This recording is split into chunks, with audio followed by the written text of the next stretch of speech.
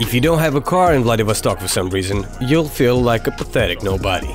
It would certainly be better if they had built at least one good public space instead of a church. Something went wrong with the tiles. Why are you standing on a pedestrian crossing? So, this is bad. The whole thing needs to be reconstructed. There are new holes in the playground and the waterfront because kids are playing here. Vladivostok, France, urgently needs a road revolution. Korean tourists fell on the broken down stairs. It's a real shame. It's so gross. How do people live here? It's awful, folks. Hi everybody, I'm in Vladivostok. I think it's symbolic that I'm starting this video with the car park. We started in car park, we'll go from here, and I guess we'll end up in a car park, because Vladivostok is one big car park. I've been here many times and I don't like this city. Honestly, I just don't. I criticize it every time, and every time the locals are offended by what I write. I very much doubt that anything has changed here, that anything has become better. Vladivostok continues to destroy its public transport. Every year, the transport situation here is getting worse and worse. They are not trying to solve it at all. There's a complete mess with the advertising, with signage, with new construction plots. All in all, in my opinion, it's bad here. The only thing that's good here is nature. Oh, we have a great nature and we haven't totally messed it up yet. Perhaps that could become Vladivostok's catchphrase. There's not a single view in Vladivostok where there are no cars. Everything is full of them. Look at those wide roads. Everything is covered with tarmac. The pedestrians are left with just a few meters to walk on. 90% between the houses is road for cars. This is the heart of the city. What good has happened in Vladivostok in the past year? Unfortunately, nothing. Everyone is leaving. Well, I'll write again that nothing good has happened, and they will tell me that I just didn't fight it again. There's fresh tarmac, but it's an accident that is here. I still don't understand why they haven't introduced paid parking. I think paid parking is such an obvious solution to the problem that it should have been there a long time ago. If you and I were somewhere in Europe right now, there would be a very quiet street with one lane of traffic in each direction. There would probably have been tram tracks, there would have been white pavements. That's how pavement ends in the center. You see, we're about to cross the chain of cars and we have to start crossing somehow. Probably like this. I followed the locals seem to know a secret. It's probably safe to cross here. Everyone is walking down the road for some reason. And yes, the car adds. The one thing we needed the most, it's like a bus station or a transport hub or something. It's a miserable place with old Korean buses and minibuses crammed in. Friends, obviously everything here is upsetting, but I believe I can find something positive. If you don't have a car in Vladivostok for some reason, you'll feel like a pathetic nobody. Vladivostok is a good example to show to all those who are making their transport revolutions and is trying to make a cities that will fit in cars. The traffic light phases here are absolutely terrible. You have to wait for several minutes for a green light to come on. It's no good. You see, people don't wait and they just go to red. Here you can see how narrow the pavements are and how wide the roads are. In the city center, you can see the shards of old architecture. It's all in terrible state, of course. It's all dusty, dirty, unmaintained and falling apart. Many of the buildings are disfigured by additions and extensions. No one cares after the architecture here. Last time I came here a year and a half ago, there was no church here. Now the church is completed. That's probably the only change I found. Of course, it would be better if they built at least one good public space instead of the church, but apparently there's no demand for public spaces so far. But there's a demand for churches. The railway tracks that run through the center of the city have not been removed yet. They've been partially dismantled, but it's obvious that they needed to be tunneled in. And then make the tunnel a public space, for example, like they did in Barcelona. We will try to cross here now. There's no pedestrian crossing here, of course, but a subway, because anyone who doesn't have a car has to suffer. The subway has been turned into a market, as enough it is. There are shops everywhere, it is noisy, dirty and unpleasant. Most importantly, it's inaccessible to the vulnerable, because you can't get down with a pram. The same applies to a person with lots of bags and sick people. It's just inconvenient for them. By the way, if you stumbled upon my channel by accident, I want to reiterate that ramps like this are useless, especially if used for prams, because it's dangerous. You can't let a child down here under any circumstances. There's nothing on the central square. Just a car park here.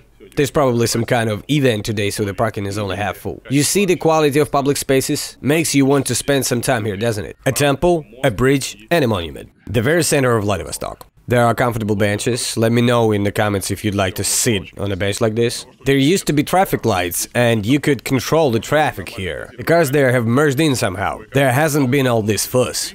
But because the traffic is run by completely incompetent fools, they don't have a traffic light here. There is an inconvenient subway. All the cars are parked and traffic jams form here. If you suddenly want to get a good view of Vladivostok, go to the website of my project, Past View. It's my project with historical photographs. It has the world's largest database of historical photos, which are sorted by locations and dates. You can choose Vladivostok and look at beautiful 19th, 20th century city. It will be more or less a good Vladivostok. Look at what it was like and compare it with what's left now. What's good in Vladivostok?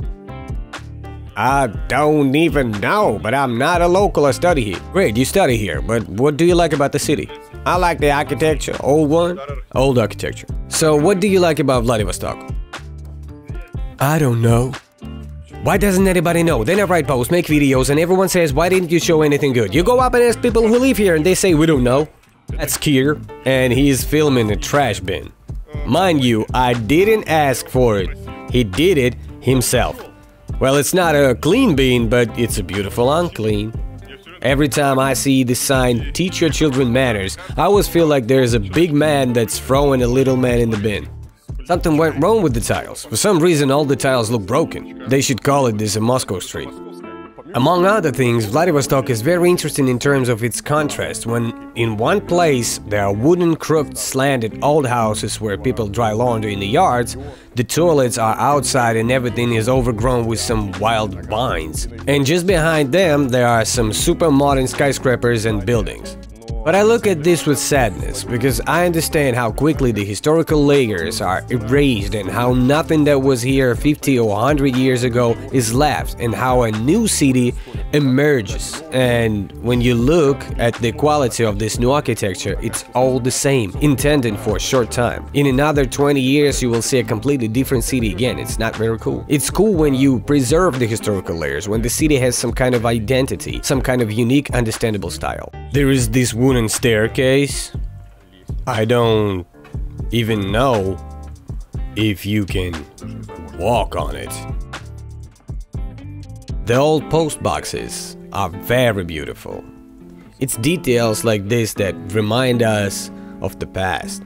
What's going on here? They put a pavement that ends in the fence. What are people doing? Of course, they just walk around the fence. What idiot came up with that? We are going to do that now too. We are now going to cross the road in the wrong place because a fence has been built here, and these idiots who designed it believe that we have to go to a pedestrian crossing. We have to walk 200 meters one way and the same way back. Also, we have to climb up these stairs to cross the road according to the rules, because they don't made a pedestrian crossing here.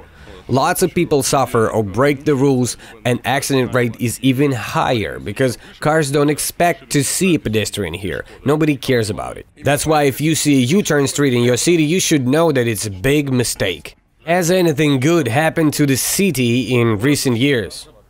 It's got a lot better. What has gotten better?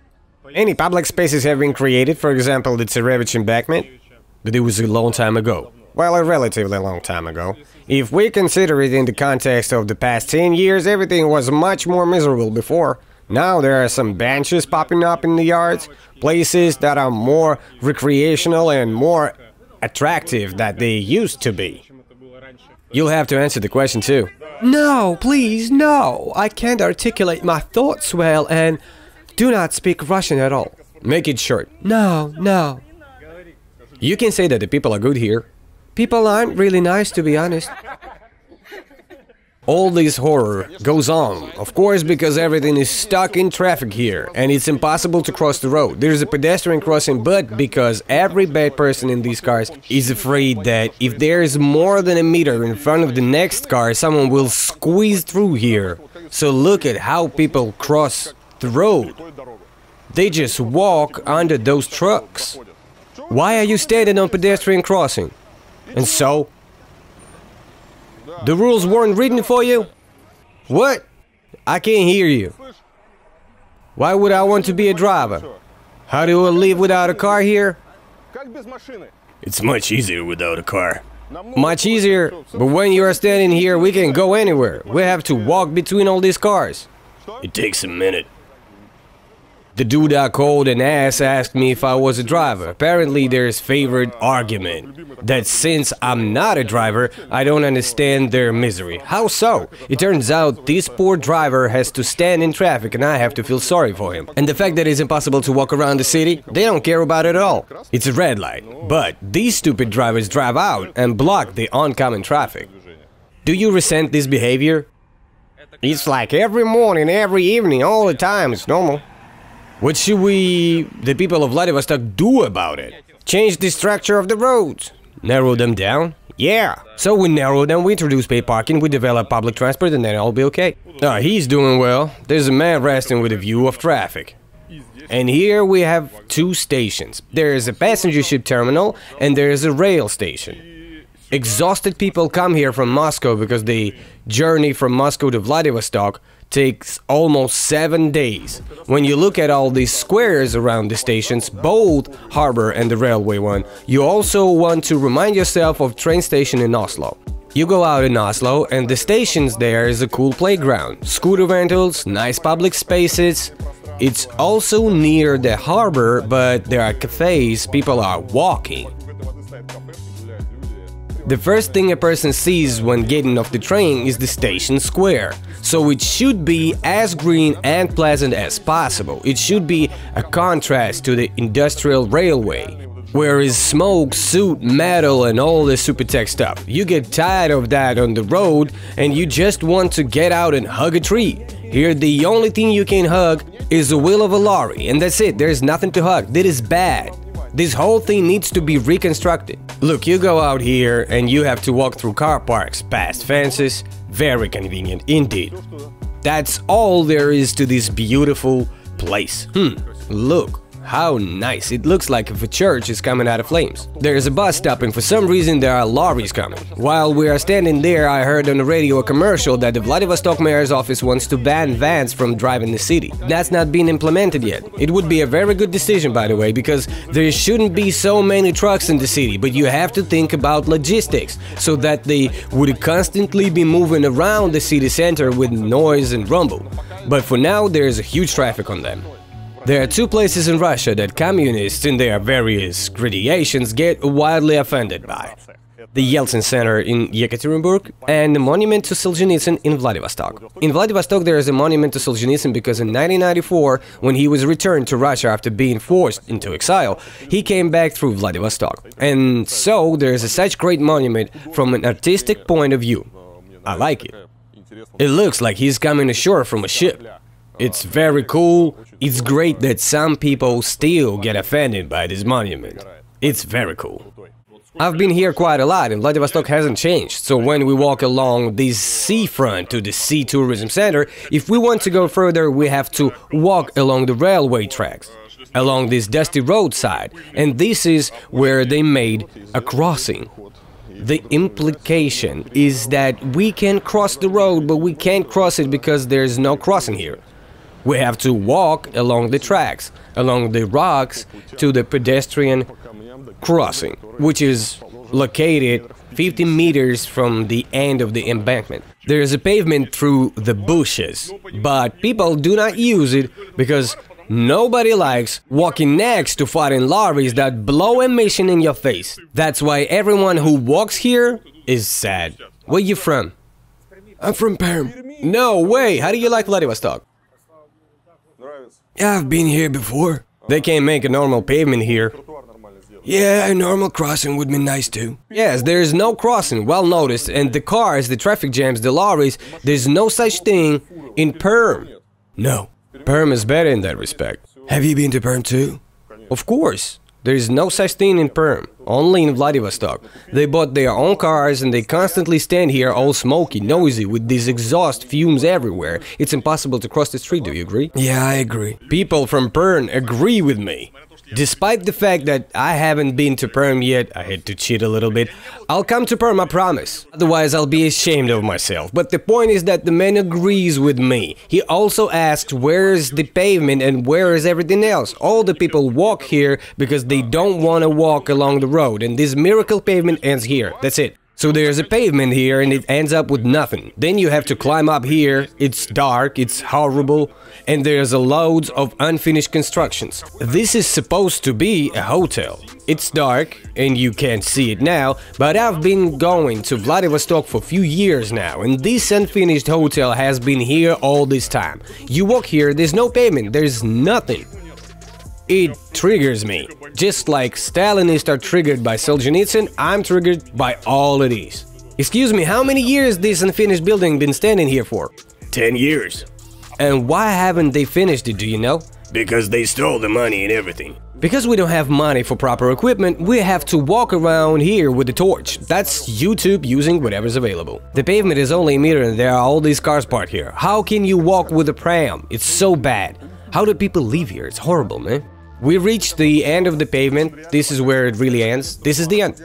If we want to get back to the seafront, we have to cross the railway tracks here and then get through some unthinkable potholes and mud, go to the car park, and only then we can go further to the seafront. I wrote about it a year ago, 2 years ago, 5 years ago. The locals are angry at me. They all love their city so much, they say, how dare you criticize our city?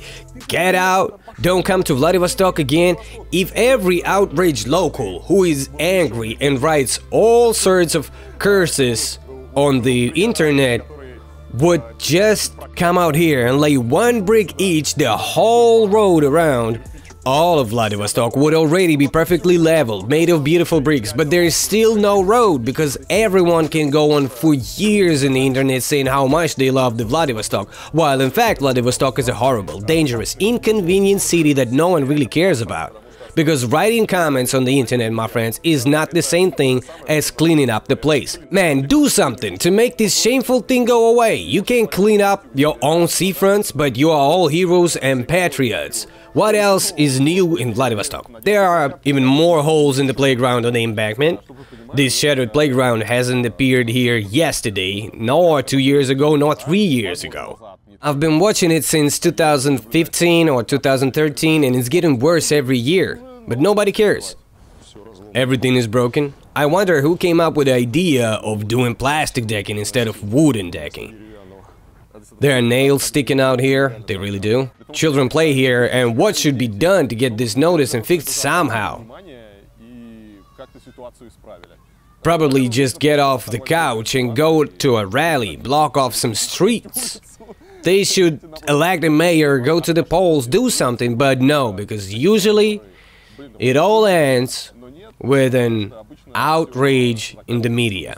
They put together a whole show. The last time I came, they put together a whole TV show when they discussed what a baddie Varlamov was. How dare I pour so much dirt on their favorite Vladivostok? What can I say about Varlamov is that he's a strange attitude. The man weeps bloody tears of grief admiring our city, chokes on crabs, and writes tons of nonsense. On the contrary, there is not enough parking. This is what we are fighting for today. Once a new master plan will be adopted, the city of Vladivostok will become a new capital. That's it, friends. Once again, there are kids skating here, and this is what we see around. Nothing changes. There's some space here, they put some tiles, and it's supposed to be... I honestly don't know what it's supposed to be, but it's definitely not that. As far as I remember, it was supposed to be a contemporary art center like the one in Moscow. But as we can see, there is nothing. All the windows are empty, nobody moved in here. There's no bushes development and there's no embankment. In some amazing way, Vladivostok is not developing at all. They are lucky that 10 years ago they had a lot of money poured in and did something here, but why has it stopped? I have this idea that it's developing in leaps and bounds. I mean, everybody was moving forward, Vladivostok was standing on the margins. It was still in the 90s, and they kicked it, gave it money, and built an airport, bridges, some infrastructure, and said, well, come on, you can do it for yourself now. And it bounced back after 10 years, got better, and then sat down, and again, nothing happens for the last 10 years. All the facilities they had and haven't had time to deliver, like the settlement, have been standing empty for years. Nothing is happening. Last time this lantern was leveled, now it's crooked. One has burned out, that's all the changes in Vladivostok. The fact that there are traffic jams is understandable. They will always be here until they start to put in order the paid parking and public transport. But for some reason there are always stinking trucks here. You walk like there's a tailpipe in your face and you get these exhaust fumes. How do people even live here? There's constant noise and there's constant stench from these exhaust fumes. If you talk to the locals, everyone says we love Vladivostok because of the nature. There is such fantastic nature, there is no such nature in Moscow. Locals adore their nature and they say it's some kind of heritage, but they live like in a gas chamber with stinking cars. Vladivostok urgently needs a road revolution. They need to get rid of all of this stuff. They need to completely revamp the transportation scheme, to develop public transport and to drive cars away urgently. Something needs to be done, otherwise they will all die in these exhaust fumes in these cars. Vladivostok is terrible. Others will probably praise it, but if you turn off any main street, I live on fucking street. Yes, I know that. But I don't agree with you about cars. How come? Well, it seems to me that in Moscow there's some terrorism towards car owners. But otherwise it would be like this. Maybe, but when you can't go somewhere because you can't park, it's too long to walk. You always have to ask the question, what should a person who doesn't have a car do? What do grandmothers do? What do children under 18 do? For whom do we make the city convenient? And most people don't have a car. They don't have money, they don't drive for health reasons because of their age. 80% of Moscovites don't use a car, you know?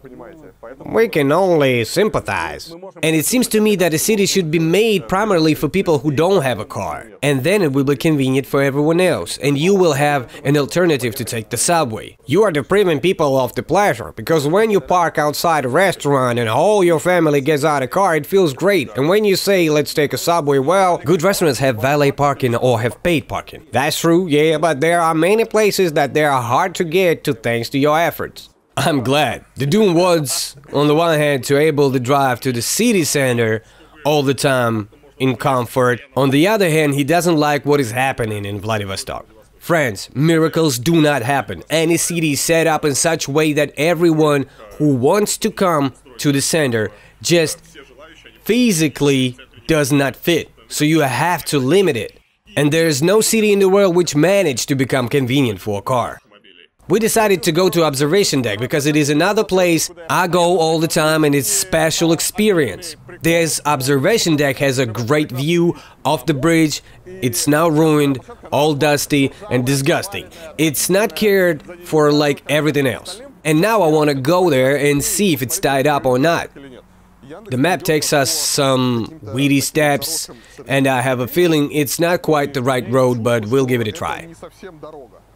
There's a hole in the wall here. Nah, we're not going to make it through here. In Soviet times there was a staircase and you can climb up here. Now you can probably walk around in amongst these disgusting trucks. Oh no! I was hoping we'd travel on the cable car. But it's closed. I suggest we call a taxi. Yes, Kier? It's not me, it's Kier who tired. Kier wants to call a taxi. I'd walk, but for your sake, I'm prepared to call a taxi. Meanwhile, we are walking upstairs in total darkness. There's not a single lantern is working. There's a lot of people up here, though. The whole road is a mess. And that's the biggest mystery to me. Why is this happening here? It's one of the main attractions in Vladivostok. Lots of people come here to admire the view, the bridge. No, nothing changed here either. It's all drags falling apart. The sign says they helped build the memorial. There are tourists standing around taking pictures.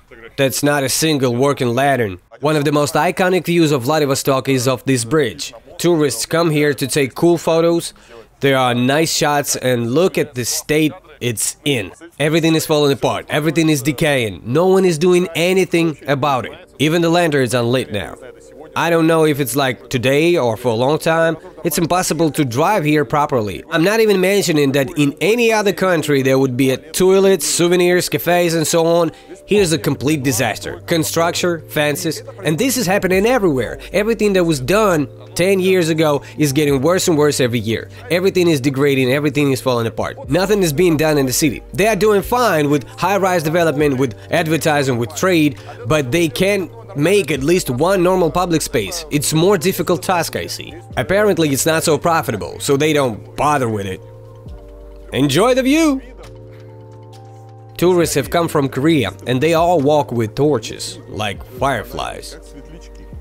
Korean tourists just fell down off a broken staircase. It's a real shame. It is really embarrassing. A bus with tourists arrived and everyone is carrying torches up these ramshackle stairs. It's just embarrassing. They have such surprised faces because I don't think anybody expects to see such a terrible tourist attraction because there's no such thing in Korea. I don't know what to do. I don't live in Vladivostok. If I lived here, I would definitely write angry comments to people who are responsible for this. We have to do something about it because it's not right at all. Someone fell down there again. I don't understand what's going on. I mean, a woman fell down and they are shining a torch as she hit her head. Such a typical pavement. Here we have a chain, here we have a bin, here we have a porch. In fact, they have created obstacle on a flat place. Because all of the fact that there is an entrance to some office center, we have an obstacle on a flat surface for all the people with reduced mobility. There are cities where cars are considered an important social attribute. If you're cool, you should have a car. And Vladivostok is such a city. You can see that in the evening, people are driving around in their cars with the windows open, music playing from their cars, showing their status to everyone. What kind of advertising can be there in Vladivostok? Free parking? Of course. The illumination of the buildings is worth mentioning separately. It is a very important element of perception of the city, especially at night. It's very relevant to Russia, where in winter the daylight are not very long in many cities. People see the city purely in the evening, when they are walking around after work, and that's why it is so important. When there's no city-wide concept how to illuminate the city at night, it is perceived completely wrong. And of course, in a good city there's a consistent concept of lighting. In Vladivostok, it's not. Some buildings are completely out of balance. There are some slums, you can't see anything at all. There's something lit up, something illuminated, somebody's got their building lit up, somewhere only advertising signs are lit up. It's sad. They have to address illumination as well. This is the Lotte Hotel, built by Koreans. It's an international chain, a 5-star hotel, and it's one of the best hotels in Vladivostok, if not the best. If we get here by car, there's a driveway, but there's no pedestrian walkway. Here you have to wade through some blocks. There's a path already. Of course, there can't be any fountain here, it's just a plain car park. Vladivostok boasts some of the most incredible solutions. There's some kind of giant zebra crossing here. There's a traffic light pole in the middle of the intersection. There's a U-junction again. You can cross here, you can cross here, but there's no crossing there. Every other car here almost skids into the corner because look at the turning radius here. It's like a racetrack, not a city center. And look, there's huge amount of traffic that is rushing down these roads right now.